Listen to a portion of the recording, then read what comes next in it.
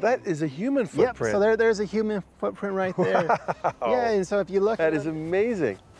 here's the hill right here. Scattered across the landscape are human footprints from thousands of years ago. Each track is the trace of an ancient person, the shape of their bare feet locked in the sediment. But how long ago were these people here? In order to date the prints, the team has dug a trench. It reveals layers of sediment deposited over many years along the shore of this ancient lake. Stamped on these buried surfaces are human prints, and the farther down they are, the older they are. But just how old are they? I can put them both on. Okay, sure. To help find the answer, David has been joined by geologists Kathleen Springer and Jeff Pigatti, who is also an expert in radiocarbon dating.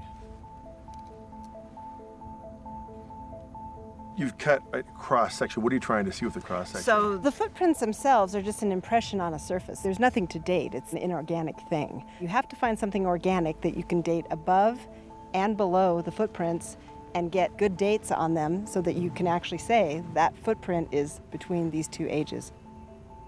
In this trench, Kathleen and Jeff have made a crucial find. Sandwiched in the layers, above and below the footprints, are scatterings of ancient seeds, precious organic material which the team can date. That way they can establish a window of time for when the prints were made.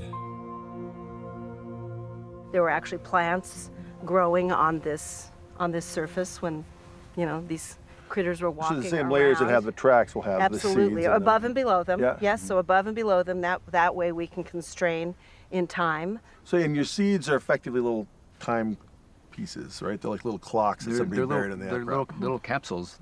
Yeah, and basically these things are really resistant to decay, and so they look like they were put down on the landscape just yesterday, but in fact they might be tens of thousands of years old. At the U.S. Geological Survey Lab, Jeff has been analyzing the seeds they found in the sediment layers at White Sands. He's been using radiocarbon dating to calculate the age of the seeds, and from that, the age of the footprints. It's the moment of truth. After more than a year and a half, have Kathleen and Jeff managed to find out the age of the footprints. So tell me, what were the dates of those footprints? We were able to document that humans were in White Sands National Park between 23,000 years ago and about 21,000 years ago. 23,000 years ago. That's way older than there's been good evidence for humans in North America. It's about 10,000 years older than sort of the established sort of thought of when humans arrived in the Americas. And you got tracks at more than one layer, which means that it wasn't just one group of people at one moment in time, but it was many groups of people over a lot of time. 2,000 years. I mean, 2,000 years itself is a long duration, but the fact that they were here 23,000 years ago crazy, blows my mind. I mean, it blew our mind.